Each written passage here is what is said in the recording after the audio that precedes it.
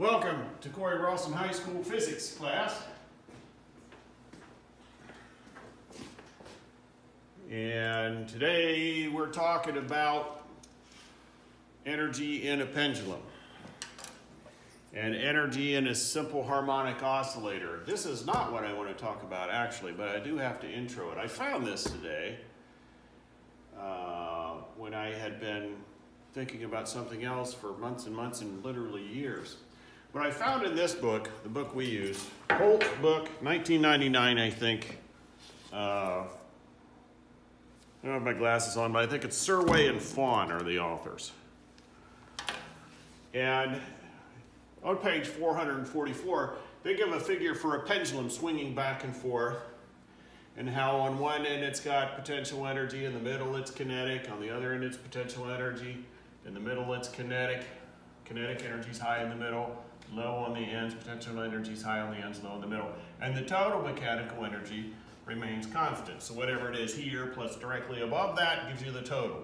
Here plus this gives you the total. The blue plus the green gives you the total. The total mechanical energy stays constant with no friction, of course.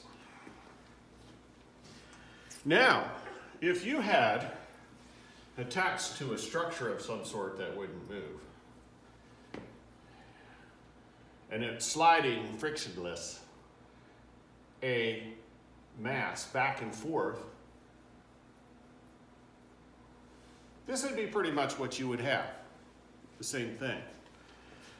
But I wondered some years ago, when you're oscillating it like this, many years ago actually, when you're oscillating vertically, how do you keep track of the elastic potential energy? Oh, the difference is, by the way, in the potential energy horizontally, that potential would be in the form of elastic.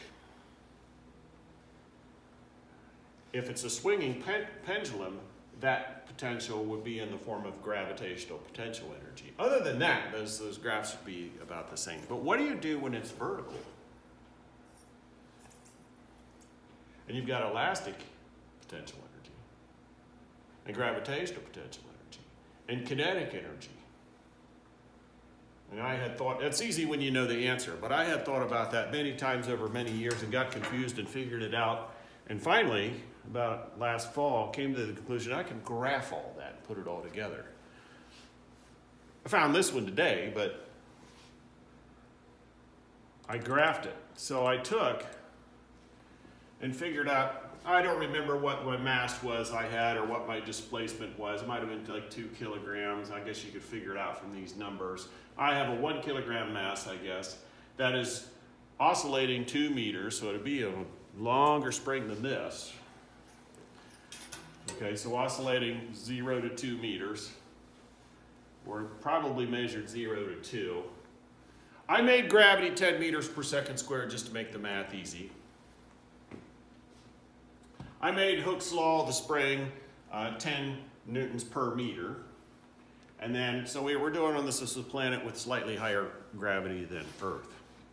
But when you do that, when you put it together and you get all these columns and you put them all in the right place and you figure all this out and you plot it all and you come up with the way for the graph to come up with the numbers, program it all in. This is a Google Sheets I made a few months ago.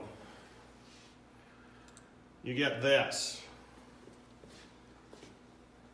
And this is what's going on. So if you add at any point the kinetic energy, which is 0, you see kinetic energy is this yellow line, and the elastic potential energy is this red one, and the gravitational potential energy is this blue one, you always get the mechanical, the combination of the three.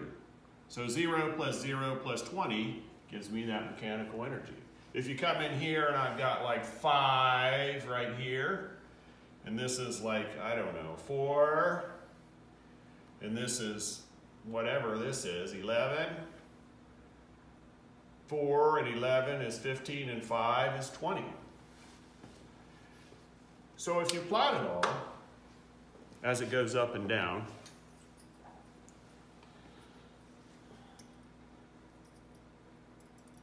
your gravitational potential energy at the top, it's all mechanical, 20 joules.